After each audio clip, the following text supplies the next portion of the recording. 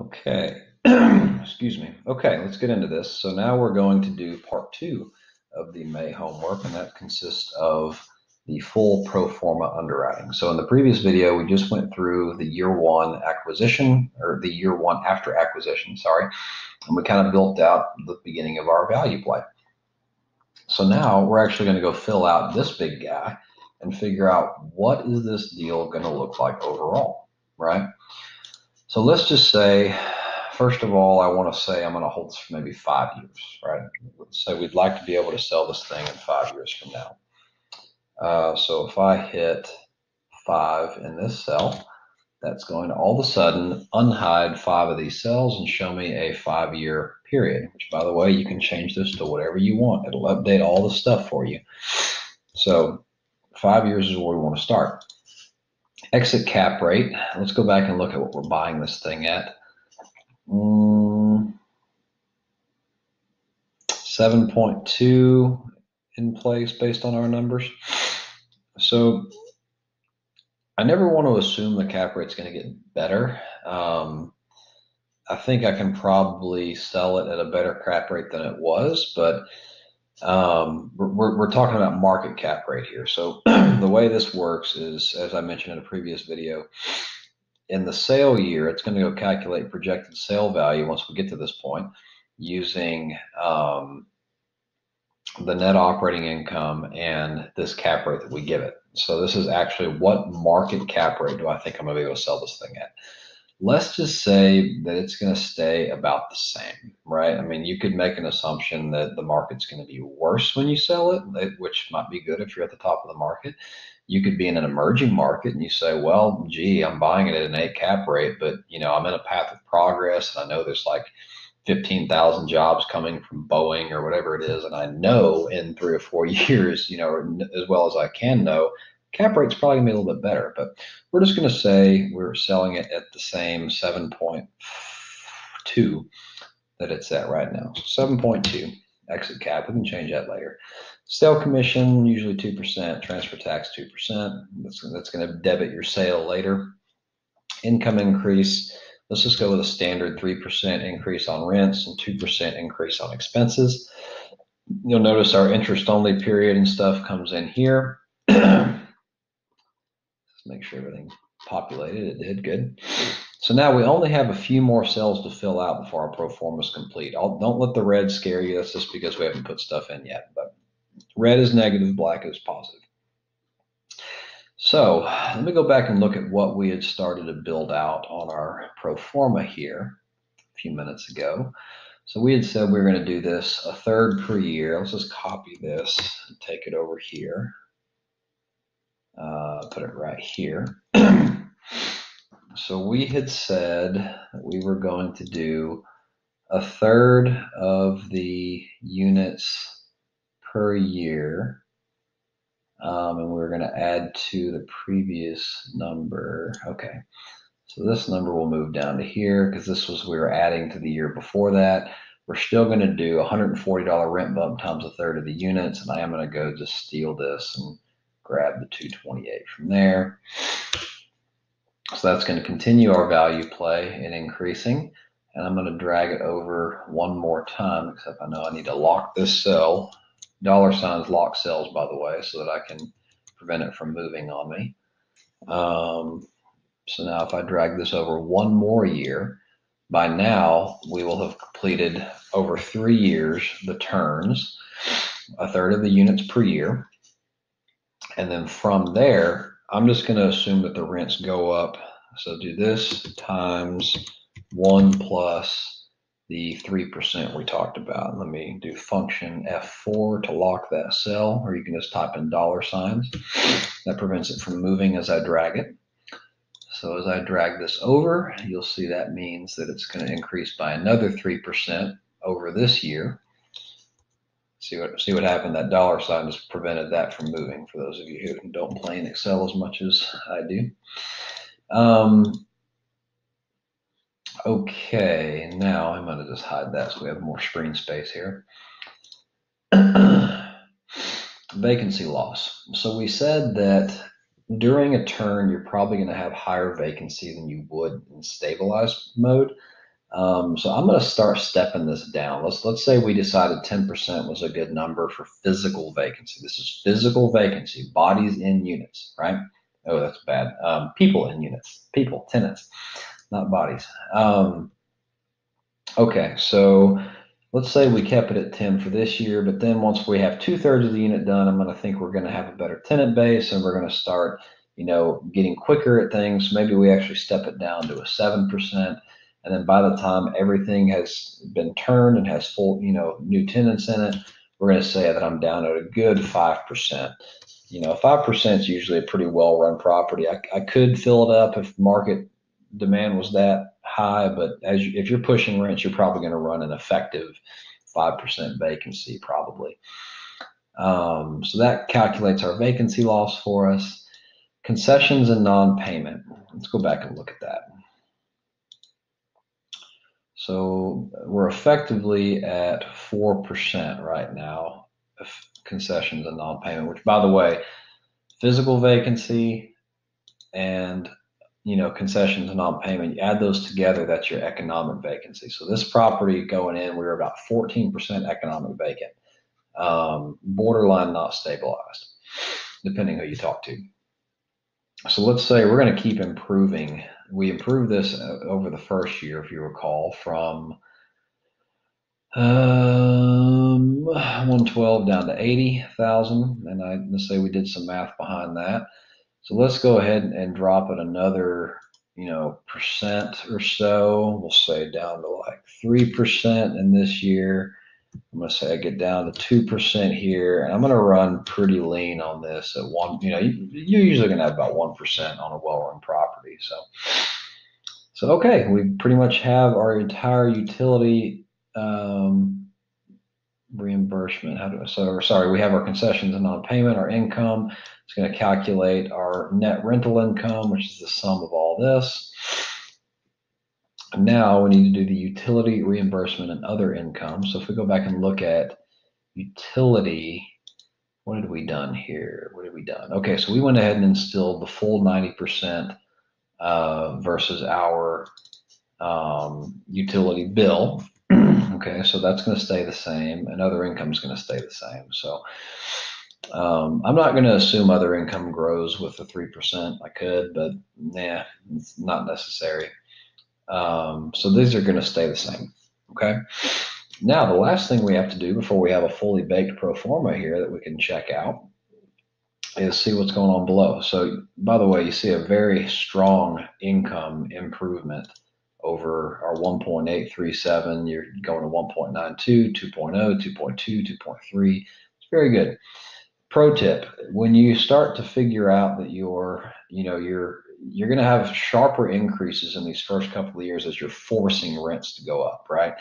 But then once you get into that 3%, or 3 to 4, whatever you'd assume in your market, you're going to have your sharp spike and it's going to level off. And I bet you if you watch your returns, which I'll show you down below, they're going to be increasing at a decreasing rate. So that's how you start to make the decision on when is it appropriate to sell. After I've hit my returns I need, I could theoretically hold it and just keep making money, but at some point you got to think about the velocity of money and do I want to roll that into something else?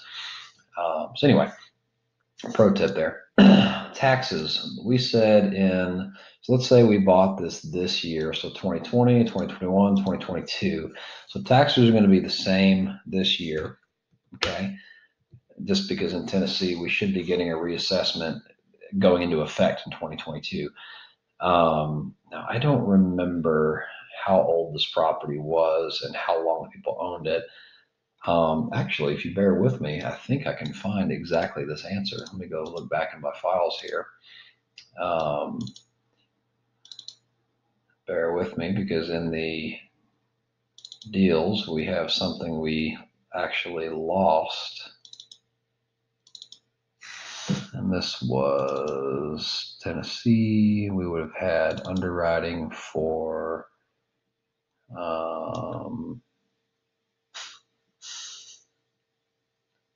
no, I've got this in here.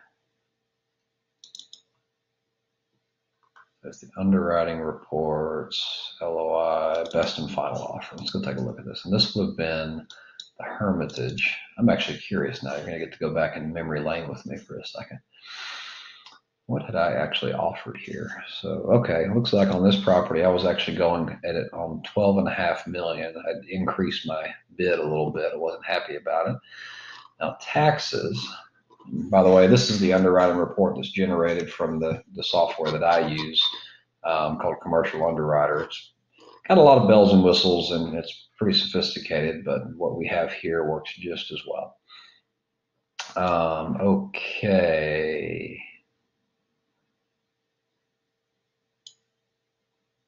50. Okay, we were going to get a hefty tax increase here. So we'll just go with that 138,230. And I'm not going to explain why this is the way it is. There's something I have to do to fool it into this, but I do want to check one more thing real quick. If we go into financial summary, yeah, here we go. This is what we want. Hermitage financials. So this had been done, taxes. Here we go. So yes, okay. So the actual number was going to be 5480, and in 2023 is when this was going to be. Sorry, 148,028. So we're going to X out of that. And your number will be 148,028. Okay, and then it will remain the same from there on out. Okay, let's get rid of all the old stuff that I had here. So that's I mean, this is. You can see this really bites people. If you don't know to watch your tax bill, especially in a state like Tennessee, where you may not even have any idea for 2 or 3 years down the road, and then all of a sudden you get hit with a $100,000 tax increase in 1 year, that can break a deal. That can put you into very dire cash situation. So always important to make sure you're understanding how this part is calculated. So anyway, the rest of this is really just, all of this is based on your takeover underwriting. And then we have,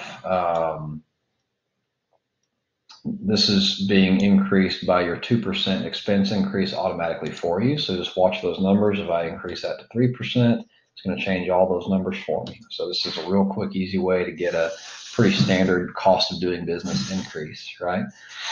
Now, if we go down and look, we have, you can see our net operating income is increasing every year. Our capital reserves are still the same as they were on the first tab. Excuse me. Primary debt service, we said we had 2 years of interest only. So you see that manifesting itself here for year 1 and 2, and then it flips to principal and interest automatically for you. Secondary debt service would do the same thing if we had any, but we're not using it.